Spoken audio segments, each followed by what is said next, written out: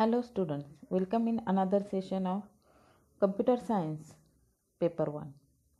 So let us proceed chapter 3 C++, session 7. Student, in previous video we have seen constructor. Definition of constructor. What is the rules to write the construction function, types of constructor and programs. Now, in today's video, I am explaining destructor. Constructor means to construct the values, to construct the data, whatever declare in class. And destructor means opposite of constructor means construct the values. Destructor means destroys the values. Okay, through object. That is the main difference. Now see, a constructor is a function that automatically executes when an object is destroyed. Destructor means destroy the data, destroy the whatever declare in class. Okay, a destructor is a function that automatically executes when an object is destroyed. Means same as default constructor. When constructor is declared in class, means default constructor. Already we have seen this default constructor in previous video. So when object is created, at that time automatically default constructor is initialized. Same like a destructor is a function that automatically executes when an object is destroyed. It is used to destroy the object that have been created by a constructor. This is very important word. This is very important word. What is created by a constructor? Okay. It is used to destroy the object that have been created by a constructor. Student, one thing is always remember, when destructor is declared in class, at that time in that class constructor is present, that is compulsory. But suppose you want to declare constructor but not necessary destructor is present in that class. Okay, now see third point, the primary usage of the destructor function is to release space. Means destroy the object, destroy the data, then automatically in memory, wherever stored that variable or data in memory space, that memory space, when destructor is used, that memory space automatically released, means free. Okay, a destructor is invoked implicitly by the compiler upon exit from the program to clean up storage that is no longer accessible. See, destructor is invoked means executed implicitly by the compiler upon exit from the program. Means when program end is executed, at that time destructor function automatically called implicitly, and that is clean up the storage that is no longer accessible. Okay, means destructor invoke only within that begin and end. In other words, a destructor function gets executed whenever an instance of the class to which it belongs goes out of existence. Understood, student? What is the meaning of this fourth point? In other words, a destructor function gets executed whenever an instance of the class to which it belongs goes out of existence. Means it is a good practice to declare destructor in a program since it releases memory space for future use. Okay, means it is not compulsory to declare destructor, but it is good practice. Why it is good practice? Because what is the function of destructor? Destructor is release space, free space, means whenever destructor is declared, then at that time releases memory space, and that space we can use for future use. Okay, this is an advantage for destructor. Now see syntax rule for writing a destructor function. Syntax rule for writing a destructor function. Now first rule, a destructor function name is same as that of class name. This rule is also belongs in constructor. In constructor, first rule is a constructor function name is same as that of its class name. Same here. But what is the difference? But it is preceded by tilde sign. See this tilde sign. Okay. This sign already on keyboard for function keys. This is called as tilde sign. So it is just right before that destructor, it is preceded by tilde sign. Now second one is it is declared with no return data type, since it can never return any value. Same as that of constructor. In constructor also no return data type, even don't write any void. Okay. So same here, it is declared with no return data type, since it can never return any value. And last one, it takes no arguments. Here just write down destructor. Here no return data type, no any return value, no any arguments. And last one is it should have public access in the class declaration. Means always remember, like constructor, destructor always declare under public section. Okay. If it declares private, then it can't access to other. So destructor or constructor always declare in public section. Understood? What do you mean by constructor or definition of destructor and syntax rules for destructor? Okay. Now see general syntax of the destructors. General syntax means format. What is the format? How to declare destructor in class? See here. First declare class. You know what is the syntax for class. Class name. Then begin. Under public section, public is the access specifier. In that public, class name is declared. See, under this class name, tilde sign class name. What is the difference between them? Here class name, this class name is a constructor declare, and this class name is a destructor declare. What is the difference? See here, this is a tilde sign, and here no tilde sign. So this is constructor or this is destructor. This is the syntax or end of this class, semicolon. This is the syntax of to declare destructor function in a class. Now see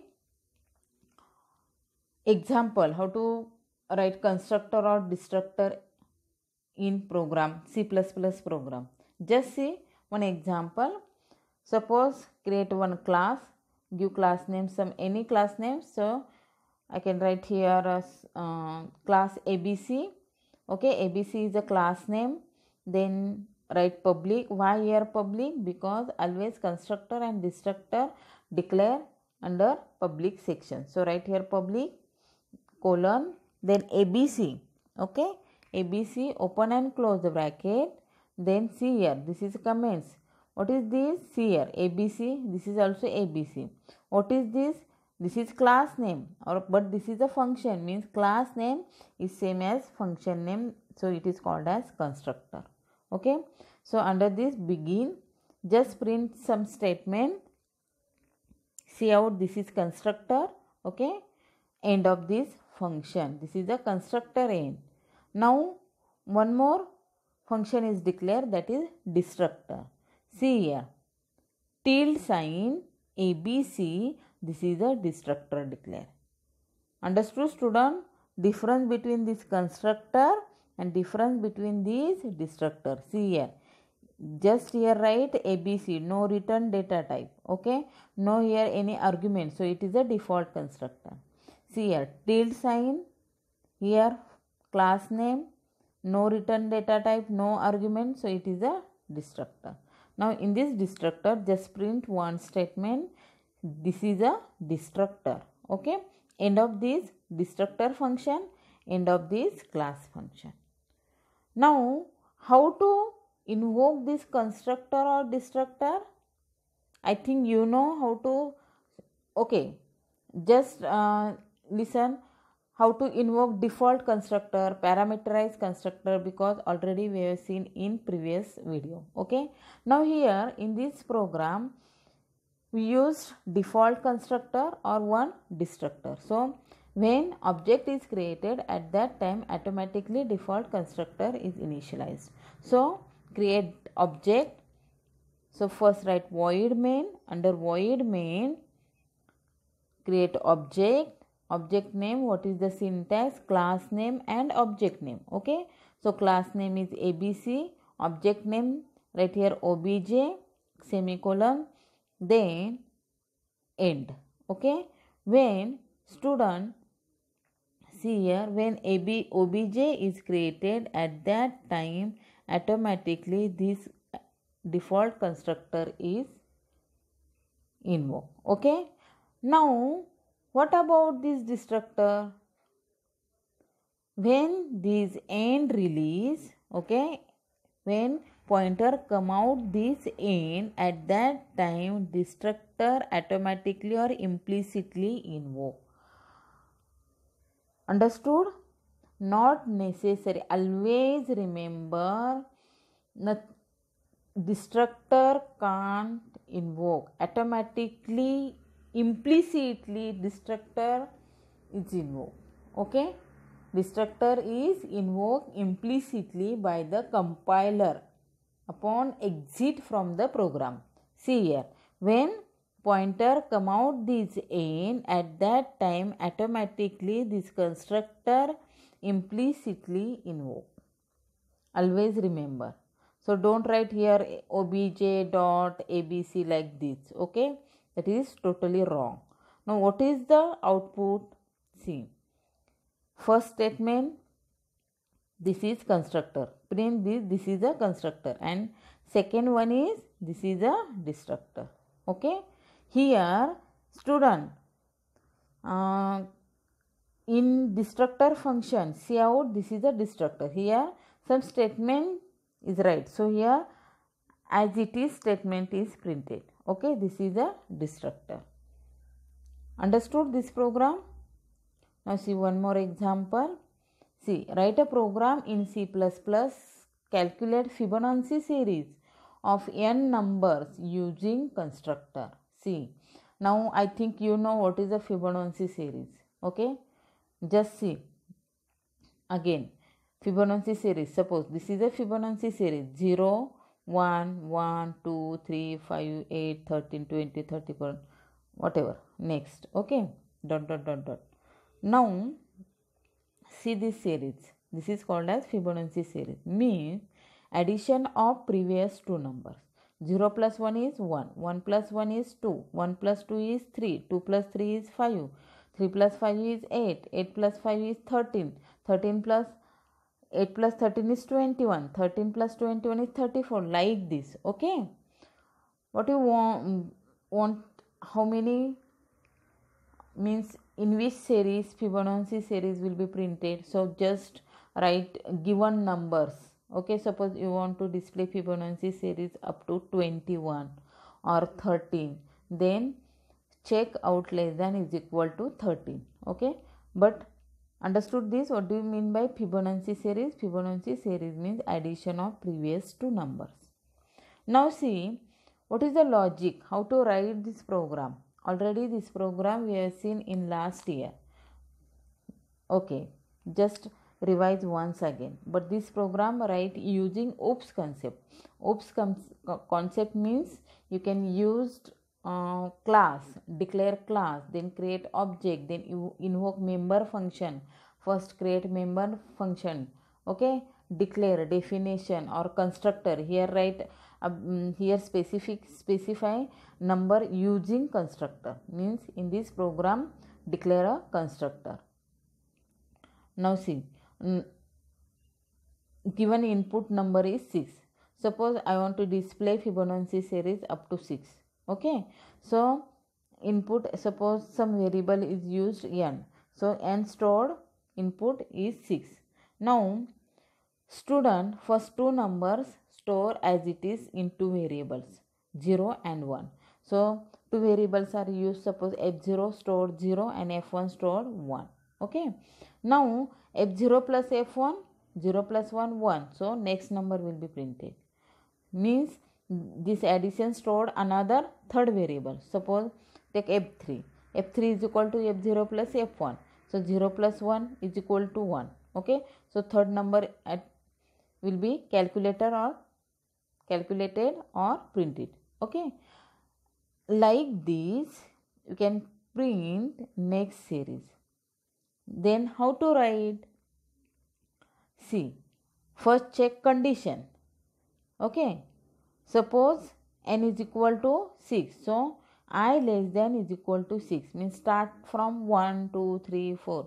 If condition is false, then automatically control out of loop. But if condition is true, then which statement will be executed? Now see, f0 is equal to f1, f1 is equal to f3, and f3 is equal to f0 plus f1. See here. Now what is the value of f1? 1. What is the value of f1, f3? Here 1. Okay. In previous 0, 1 as it is print. Then next 0 plus 1 is 1. So here 0 plus 1, 1. Now next these two numbers means 1 and 1. This 1 stored f0 and 1 stored f1. Okay. Then how to write, how to store it? So f0 is equal to f1 means assign the value whatever stored in f1 and f1 is equal to f3. After calculating or addition, that f3 assign the value to f1. Okay, and then again same f3 is equal to f0 plus 1. Now see here student, now in f1 1, f3 1, so 1 plus 1 is 2, f3 becomes 2. Now next number will be print. Same these three statement executed till if this condition is true. If condition is false, at that time control goes out of loop and print or stop, not print. In this loop directly print because individual number we want to print. Okay, so print f3 after this statement. Okay, after end of this main. Understood how to write this program? Now using oops concept or using constructor. Now see in detail how to write program, same program. Okay, now see, first include file iostream and conio.h, then declare Fibonacci class. Okay, here give class name Fibonacci. Okay, class is a keyword, class name is a Fibonacci, then begin, then in public section because constructor always declare under public section. Okay, so here first declare variables int f0, f1, fib. Okay, we in this program need 3 variables. Then Fibonacci void. What is this? Constructor. Why it is called as constructor? Because class name and constructor name both are same. So this is constructor. Why this is called as destructor? Because in destructor preceded by tilde sign. So here is not given tilde sign. So this is a constructor. Okay. Now next one member function is declared for calculating the Fibonacci series.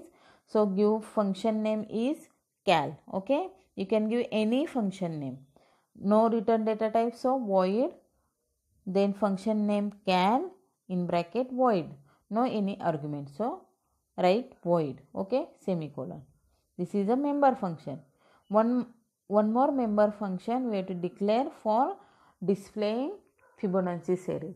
You can write this statement also in cal function, but just I write separate two functions. Okay, so you can understand also how to write or how to create member functions more than one in class, or how to construct. So here use two function or use declare two member functions. So display one more function. This two function is called as member function. Why it is called as member function? Because this member function declare under this class. So this is a member of this class. So it is called as member function. This is understood. Okay. Now in void display void, this member function right inside the class. Already we have seen inside or outside. One member function I write inside the class and two functions write outside the class. You can write any way, whatever easy you want, easy to write that program. Okay, in board program not given specification right inside or outside. Okay, so you can write any inside or outside, but here in this program use two functions outside and one is inside. So write void display this function right inside the class. Okay, so directly here begin cout, because in this display function just display Fibonacci numbers. Okay, Fibonacci number stored in fib variable. Okay, why fib variable? Because addition of these two variables stored in fib. So cout fib. Okay, then /t. Why here write /t? Because distance between two numbers, display distance between two numbers. So write here /t. T means step. End of this function. This end is this display function, and end of this class. Class means here semicolon. Okay, so end of this class. Now write first Fibonacci constructor, then write member function, one more member function here cal. Okay, now what is the syntax to write member function outside the class? Return data type, class name, scope resolution operator, function name in bracket, argument list. Okay, so student see Fibonacci, scope resolution operator, Fibonacci. Student don't write here return data type, because this is a constructor. Always remember, constructor, in constructor no return any data type, you want void. So here don't write void, also don't write any return data type. So directly write function class name. What is class name? Fibonacci, and scope resolution operator, then Fibonacci in bracket void, no argument. So in this constructor initialize first two values. Okay, f0 is equal to 1 and f1 is equal to 1. Sorry student, here instead of 1 write here 0, because starting two value is 0 and 1.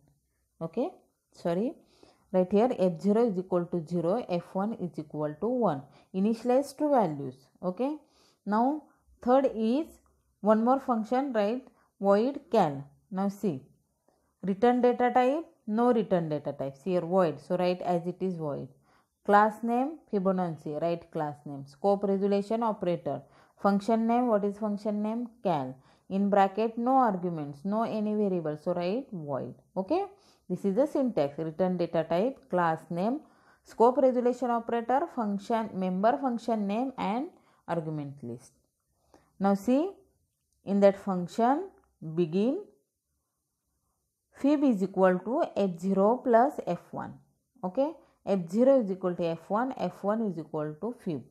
Okay, these three statement executed means automatically initialize one value to another, another value to third one, like this. Okay, and print addition of this, store addition in fib variable. So print here fib. Okay.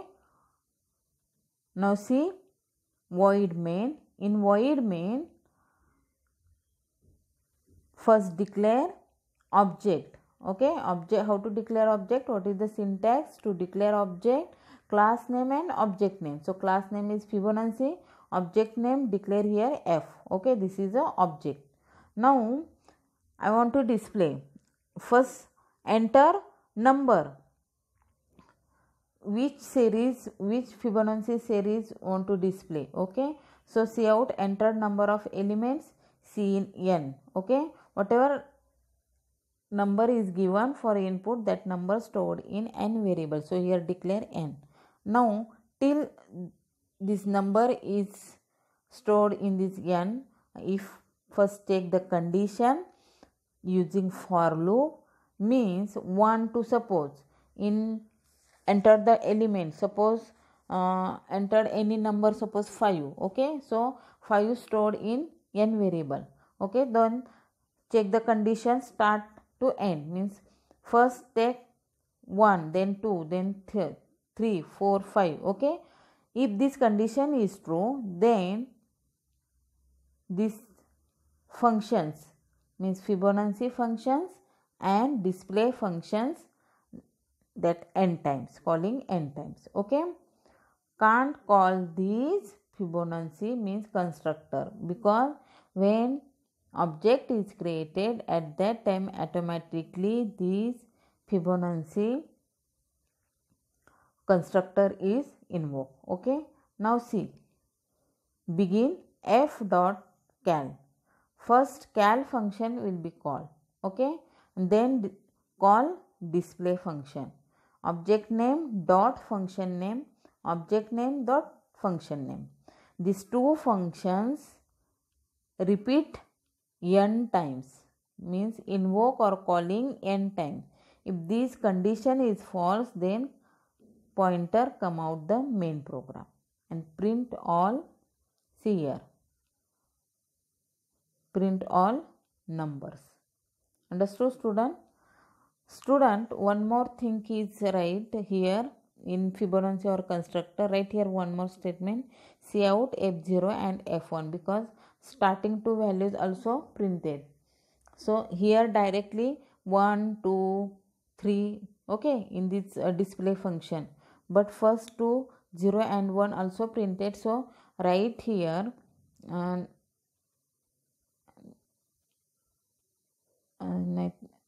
right here also cout f0 and f1. Okay, right after this or before Fibonacci f, it is also correct, or right here also in Fibonacci constructor, no problem. Understood this program, student? Many times this program asks in board question for 5 marks. Okay, see here, when this program is compiled or when program is run, at that time when object is created, this constructor will be executed.